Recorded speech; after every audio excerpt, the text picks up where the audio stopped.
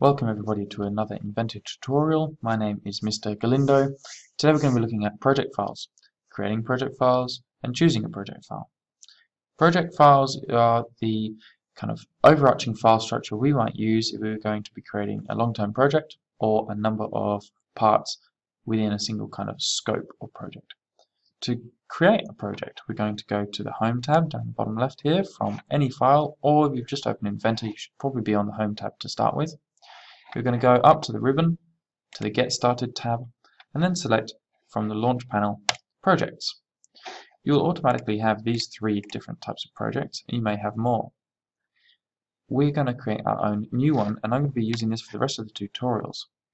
So, the first option we're asked is, are we creating a Vault project or a single user project? You'll be creating single user projects. Clicking Next, I'm going to give this project a name. For example, Inventor Tutorials.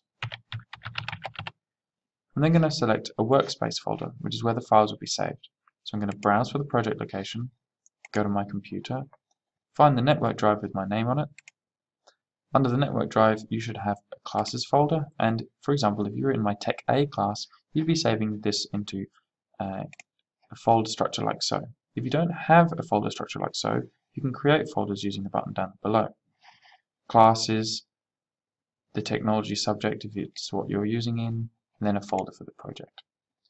Now I'm going to go down to my Inventor folder, Project Files, and then inside the Project Files I'm going to create a folder called Tutorial Files.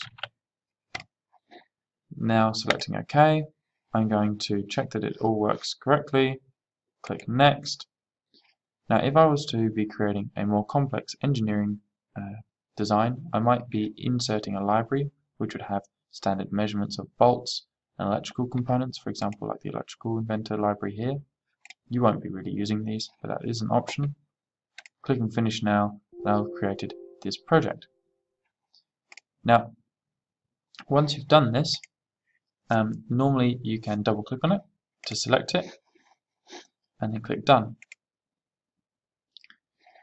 You'll also notice, if you go File New, that you can select a project file down the bottom here from the drop down. You can also create projects by clicking the Projects button.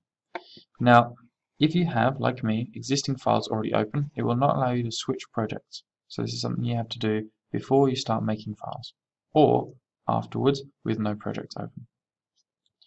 And that's how projects work. It enables us to open up a project in the top here, for example, and it'll specify the recent documents we've been using. For example, I've got a selection here from engineering documents to some little electronic casing components to a F1 Formula 1 car. Thank you for watching. That was another Inventor tutorial.